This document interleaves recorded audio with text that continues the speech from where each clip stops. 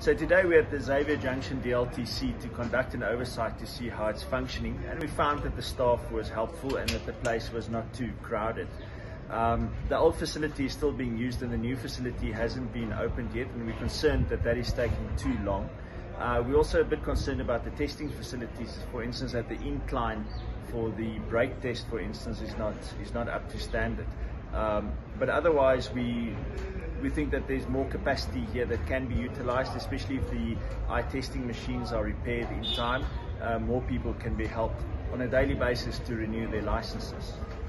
Yes, so we actually came here to ask about the people that were fired when it was determined that they were selling driver's licenses, but we couldn't get any information on that. What we did divulge from personnel was that there was a shortage of admin personnel, that there was a shortage of filing capabilities, and as well the main problem that we identified, that they're still dealing only with cash and they haven't got cashless yet. So yes, a number of problems that need to be addressed, but like Fred said, on the overall it looks like things are happening.